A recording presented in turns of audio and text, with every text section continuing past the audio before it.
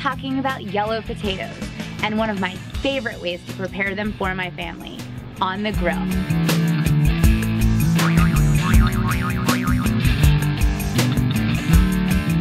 Let's clear up some confusion. This is a white potato, and this is a yellow potato. There's some difference in color, but the real difference is in the yellow potato's beautiful golden flesh. It has a buttery flavor and a slight hint of sweetness. Yellow potatoes are great for roasting and baking, but there's one particular way I love to cook these. Let's get home and start grilling. If you're not headed outdoors right away, be sure to store your potatoes in a cool, dark place until you're ready to use them. Look at the beautiful golden flesh I was talking about. Isn't it gorgeous? Grilling yellow potatoes really dazzles the palate with a slightly sweet caramelized flavor. That was so easy. People rarely think to grill potatoes.